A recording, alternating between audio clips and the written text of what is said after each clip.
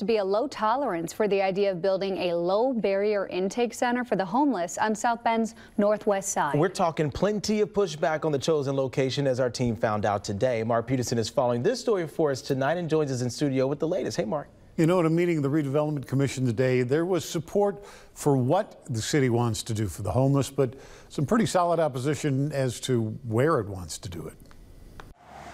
Plans call for building an intake center for the homeless on a vacant 5-acre parcel north of the South Bend school bus garage off Bendix. Today, the idea brought concerns from those nearby in the car care business. You know, nobody wants it in their backyard. You know, it's been kicked around from one end of town to the other. As well as those nearby in the child care business.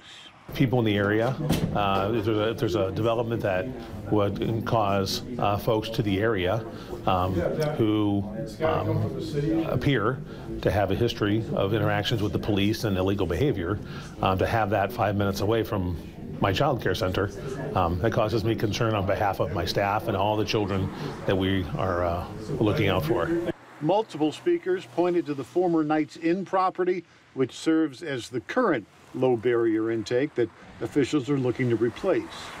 And I've witnessed firsthand the decline in that neighborhood since the city put the motel project there.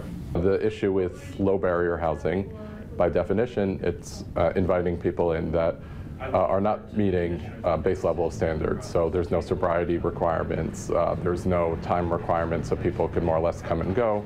Certainly I understand there are businesses that are adjacent to this, and they had shared some concerns today, and I think it's important that we continue to engage with them and hear those concerns and work to address them through design.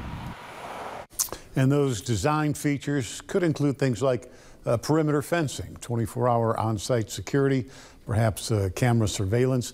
The commission today, by the way, unanimously voting to table this Bendix option after being asked to allow more time for public input.